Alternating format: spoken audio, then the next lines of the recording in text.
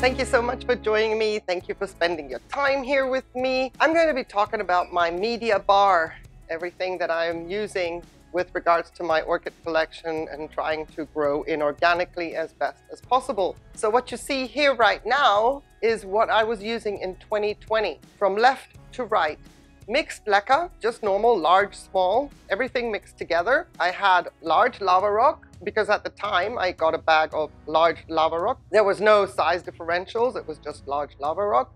I had my Seramis and I had sand. And then for the mounts, thanks to Michael McCarthy and his genius idea regarding how to find an equivalent of EpiWeb that is much, much cheaper, you'll see a scrubby pad, which is green, and hob material to the right of that in the container, which is white.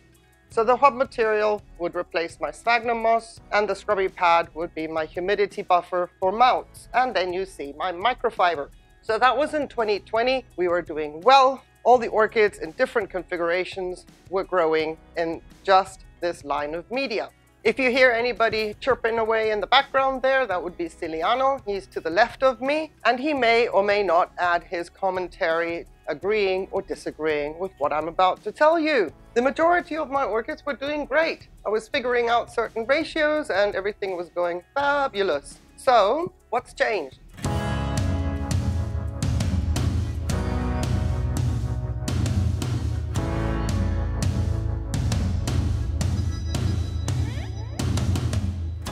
Oh boy. What happened? I was so happy as well with my little selection of media. It was all very simple, very straightforward. What made this happen? This diversity and this variety of media that I use on a regular basis in my collection. Well, dirty leca happened. The quality of my leca early in the season had deteriorated to such a degree that I had to start separating out broken pieces that were absolutely useless. Yes, so in the process of separating out leca to make sure that I get the leca pellets that are actually feasible and useful and not damaging to my roots, the rest is history and is what you see here now. Not all of it though, but to the majority, this whole separation of leca started because of the dirty leca. And while I was at it, I then started to separate out large leca and small leca. The large leca was suitable and will be always suitable for thick-rooted orchids like Symphidiums, some Cattleyas, and some orchids that have this reputation of loving a wet-dry cycle, which in self-watering or semi-hydroponics is never going to be the case. No wet-dry cycle, but we can manipulate the climate in the pot by the size of the media that we're going to use. So this happened because of my dirty leca. Seramis, never been an issue. Once I progressed from dirty leca and separating large to small, now I have 2 storage units for my leca, I moved on to separating lava rock. So when I got new lava rock in, there was also different sizes, and I went to town. I've got large lava rock, medium, and small. I've got some that are even a stage between medium, so that's like medium, semi-small, and then I would consider these like shards and cracks. But this is pretty much large, medium, and small, depending on the application of the orchid in question. So I use my large leca primarily for the vandas or vandaceous orchids that I have in Orchitop, but I also use it to recover dendrobiums that I've messed up when I was using leca for those. So the recovery dendrobiums that have thick roots get large leca in self-watering. The same will apply though now with regards to lava rock and a vigorous dendrobium that I don't want to mess up during the winter when the evaporative cooling of the leca would also affect hot growing dendrobiums. So self-watering and lava rock, large lava rock has become a thing. Self-watering and medium-sized lava rock has also become a thing for the dendrobiums that I messed up with finer roots. while I was trying to get them to grow in Leca and self-watering. As a rescue mission, lava rock and dendrobium works really well. When it comes to repotting, it's not my preferred media of choice because it is not forgiving on the roots. But here you have it. You can say that I have now divided all my lava rock according to size and necessity. I also use very small lava rock for top dressing my Rapiculus laelia pots. So there's a lot of variety in how I use lava rock. Now that I've separated everything out into size and made myself a media bar, it's literally happy hour when it comes to repotting. Grab and go. It's awesome. Right, next up. I love my Seramis. It is absolutely amazing. Works well for me when it comes to seedlings or even for the Rapiculus laelias. I used to always pot them up with Seramis and then top dress with lava rock. Worked really well. Well, 2020 arrived. The cooties arrived. It was financially absolutely not feasible for me to import Seramis anymore. So I always made sure that when I was cleaning media, my Seramis was always separated out as well, and it was put into storage for as and when I needed it. I ran out of Seramis in 2020 because of a very big order that I did for Rapiculus laelias, and that was it. No more Seramis, no more importing it. Just as a side note, what you see here is Seramis that have been recently taken out of repots and it's been sterilized, cleaned up, and it is in storage. So this is recycled Seramis. So I had to think out of the box. Instead of getting Seramis from overseas and getting it imported and paying all the weight and the shipping, I then moved to Akadama. This is normal Akadama. There is nothing burnt about it. There's no special treatment about it. This is from the bonsai section, just normal Akadama. And that is my Seramis replacement, which I can source locally, which I have been using for Rapiculus laelias in a replacement to Seramis, but also as top dressing some of my pots where I needed more humidity to stay at the surface of the pot for specific orchids, especially the ones that like to grow aerial roots and things like the neos where a microfiber would be far too heavy-handed. So I would sprinkle Akadama on the top of those pots. And that has worked quite well, I must say. In my climate, Akadama will not break down. I don't get freezing temperatures. It's almost like one of those permanent medias that I will be able to have in my pots on a continuous basis, no fear of breaking down. However, Akadama, as you can see, is a little bit more fine grade than the Seramis here. The granules are much, much bigger. Problems when it comes to water retention ratio and aeration, not quite adequate as with the Seramis, so enter terrarium grit, horticultural grit, any kind of grit, and then mix it up in with the Akadama in a ratio that is adequate for orchid roots, depending on which orchids I'm addressing.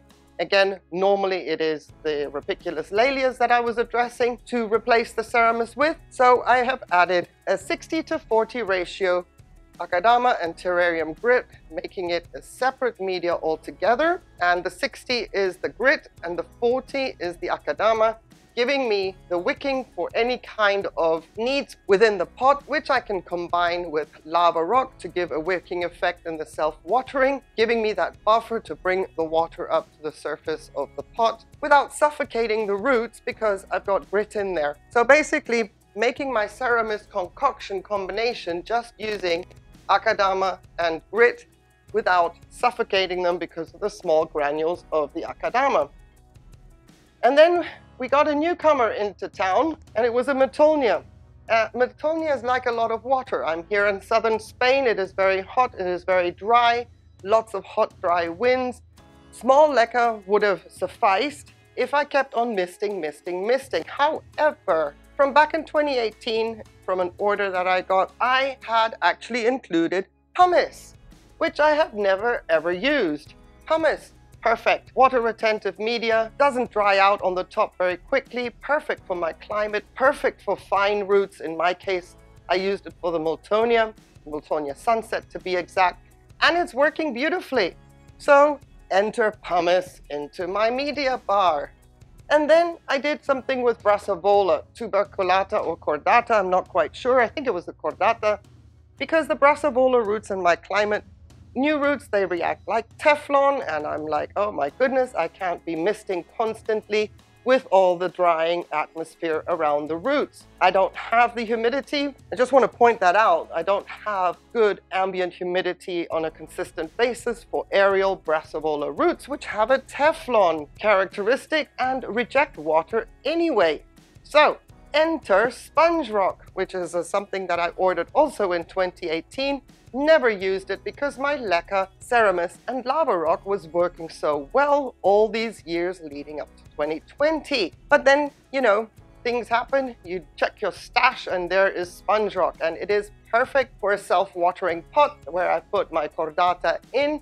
The roots have all the humidity around them, creating a little microclimate there in the pot, and then they can travel out of the pot at liberty, but at least some of the root is in the pot, and then I can make sure that it gets hydrated enough without frazzling. So right at the back, sponge rock, perlite, sponge rock being large perlite, but here's small perlite, which I have only ever used for seedlings together in combination with the Seramis for little seedlings that need to be in a separate cup in a semi-hydroponic setup. But this year I combined it with pumice to make sure that there's always aeration around the roots of the Miltonia sunset and it doesn't get too wet for an extended period of time. So when you flush, etc., it is going to be a very wet environment, but the perlite counteracts that. So these two are combined in the pot of the Miltonia, but the perlite is only around the roots. Right, and then, you still here? Sand.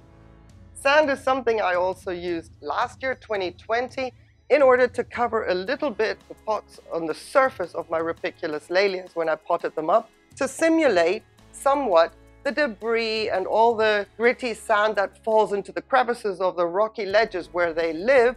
That also allows for a little bit of more of water retention around the roots, even be it marginal, but in their environment, the roots are always in kind of gritty, kind of sandy little residue. And that is why I had sand last year. That is why I still have sand this year. However, because I've been using Akadama with grit, I have not potted up any Rapiculus lalia this year requiring sand. The only thing I did this year was top up the other Rapiculus lalias from 2020 with another little top dressing of sand because they only had the larger gray Seramis in the pot. Everything is sort of a little balance, you know, one complements the other, but it won't do with something like the Akadama and the grit. But it's worked. I have a big bag of sand outside and I still don't know what I'm going to do with it, and I don't throw much away. Bringing us to the genius idea of Michael McCarthy from 2020. These were new last year and they have become a staple in my collection. Microfiber not included. But while we've got the microfiber going, this is a mop. I bought it new, it's just a mop. I cut off all the strands and then I cut the strands into half again and use it as a microfiber for my pots. When I have to replace it, I bleach it and then I wash it in the washing machine, and then it is ready to go for the next repot. Clean, reusable, recycling, as you do. Scrubby pad, this lifesaver idea for my collection. Inorganic growing on mounts. So this is the one where fine roots can penetrate easily, and I use this also as a humidity buffer on some mounts just to make sure that my dry air doesn't dry out a mount too quickly. Has worked fabulously. This here is hob material that you would put into your extractor fan above your hob, and that would catch all the grease and all that stuff. But in my case, it is a replacement for sphagnum moss. I use this in combination with the scrubby pad in the back here, and I can manipulate the shape and the size. I can add to my mounts and use it as a pocket. And I use it also as my replacement for sphagnum moss in my ICU setups. However, I have also used it as the main media for my Stanhopeia, and they love it. They're doing really, really well. And all of this, with the exception of Akadama, which is a little bit more complicated, but when I have to unpot a pot that had Akadama in it, I can easily strain out all the Akadama because it settles to the bottom of the sieve. I can strain that out, and I might reuse it in another pot if I know the orchid was very, very healthy. I would not reuse Akadama from a pot where I have a suspicious orchid.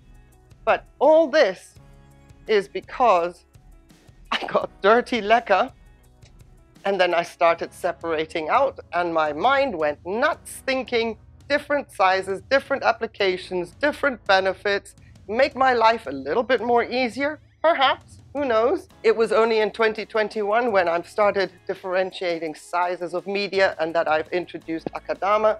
So far, I'm not seeing any problems whatsoever. In some cases, if there have been issues, I know what I need to adjust and adapt. I haven't gotten around to that yet, but so far, everything you see on my media bar is recyclable.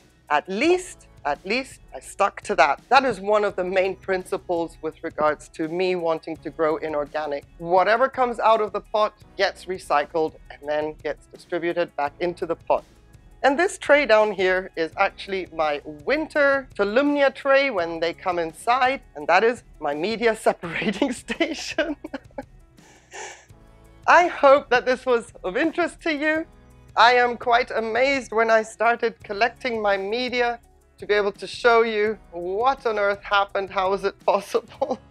Well, dirty Leca entered the house, and my tendencies to be pedantic is why you see all of this now. 2020 entered the house, no more shipping in of media, hence Akadama came. Akadama was a little bit too wet, enter grit. I've got media sat in bags in a cupboard, that's not happening, enter Miltonia Sunset, enter pumice, and whoops, enter perlite, and then sponge rock.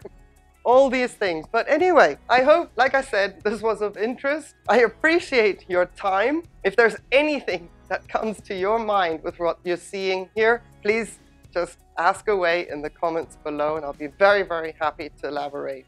Thank you so much for being here. I hope to see you in the next video. Please stay safe and take care. Bye.